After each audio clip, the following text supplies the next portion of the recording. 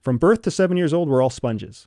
We don't differentiate between true and untrue information. There's just information. This is one of the reasons why my son, when he was 4, just fell head over heels in love with his grandpa.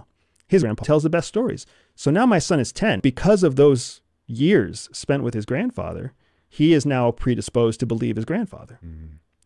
The second developmental stage happens from 7 to 13. In that period of time, you can start to differentiate true and untrue information, but you choose which information you want to give more value to. Puberty from 13 to 25 is characterized by the fact that you resist some forms of information. So now you actually have the cognitive capacity to hear something and reject it. After 25, your worldview has been set. Unless something comes in and challenges your worldview, you're never going to change the way you think. So we can largely assume that every person probably haven't been challenging their worldview since the time they were 25.